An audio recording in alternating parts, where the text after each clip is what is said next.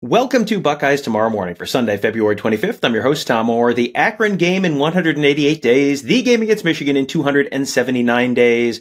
We're going to let you hear from Ohio State linebackers coach James Laurinaitis once again today. Got some good feedback on the show from a couple days ago. Figured definitely there was plenty more to talk about. Today you're going to be hearing a lot more about this year's team, this year's players, all that kind of stuff. A lot of interesting stuff from James on that, and a lot of players that we get a lot of questions about. So it's a good time to let you hear straight from the horse's mouth, the guy who's going to be deciding who plays and when. Well, let's let you hear from him. Let's start with James Laurinaitis talking about the chance that linebacker or safety, Sonny Styles, could join the linebackers room this year. I think that's a question probably above me, but I think Sonny has such a rare skill set in the sense that you saw it a little bit where he would play kind of the overhang last year. You didn't really know what he was. Is this a safety, right? Or is this more of an outside backer? Is he a old school Sam, to use those terms? He's just so versatile. And so I think there's a lot of different roles that we can kind of put Sonny in to kind of bring out the best in him. I think with his body size and his age, when you try to project him forward, he's kind of in that Isaiah Simmons mix, if you remember that name, where you're like, what really is he? Is he a safety? He's just a weapon. And so I think that's something that we have to kind of evaluate this spring. Is kind of where to put him to not only best suit what we want to do as Silver Bullets, but also what's best for his future. Here are another couple of young guys we get asked about a lot. CJ Hicks and Gabe Powers. They are both entering their third season as Buckeyes. So where do things stand for those two guys right now? They just got to play. And I think it all comes down to consistency. Consistency breeds confidence. So, if you want to, put your stake on a position, you got to do it day in and day out. And I think, the vision that I have for our room is hopefully we come out of this spring to where we have at least 4 guys that have earned the right to play.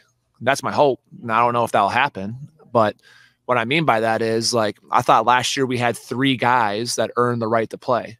I thought with the way Cody Simon prepared during the spring and then in the fall, quite frankly, looking back, I wish I would have played Cody probably a little more. Last fall, he earned it. So I think when you look at it, it's okay, do we have 4 players, maybe 5, that can earn the right?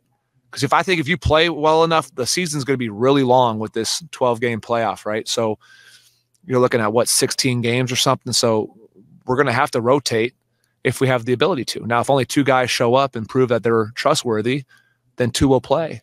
But I hope that we have a room that is reflected kind of what Brian has in his room, where it's guys are constantly iron sharpening iron, trying to claw for the field and for playing time.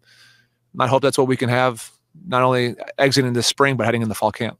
Who is it that is ultimately going to decide whether Sonny Styles is a safety or a linebacker or a combination or something else entirely? Who's going to make that decision ultimately?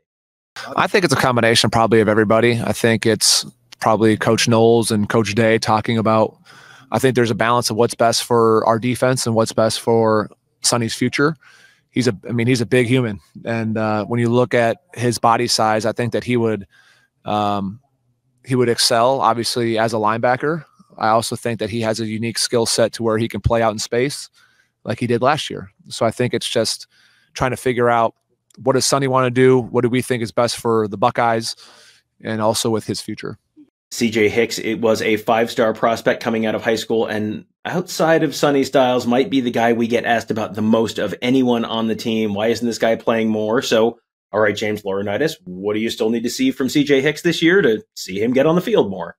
I think just consistency, to be honest with you. CJ has all the potential in the world. He does. And I think sometimes he's just got to cut it loose and go play.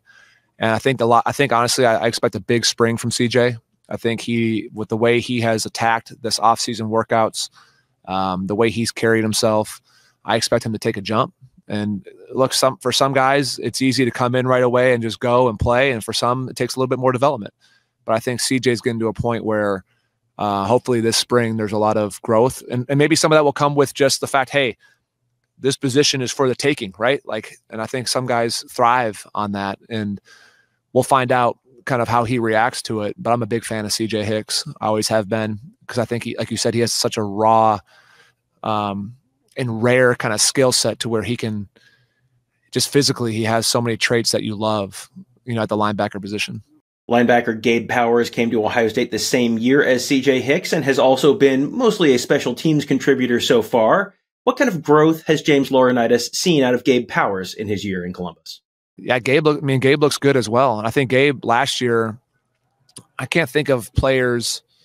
Cody Simon's definitely one, but Gabe Powers got significantly better from last spring all the way through the fall and into the winter. You know what I mean? So as the season went on, you would notice him kind of making plays in practice routinely to where you're like, okay, I think the light bulb is coming on for Gabe. And so I can't speak enough when you talk about those two and talk about Arvell Reese, how big this spring will be for them, because it's an opportunity. It's an opportunity to see who's going to be in there alongside Cody Simon. And like I said earlier, whether that's just one guy and it's two players playing, which I hope it's not, because my hope is we're able to keep people fresh for this long haul of a season. All right. And finally, here's another one we get asked about a whole bunch, the jack position. You've heard a bunch about it. A lot of the times it's because we get asked about it, and so we answer the questions over and over again.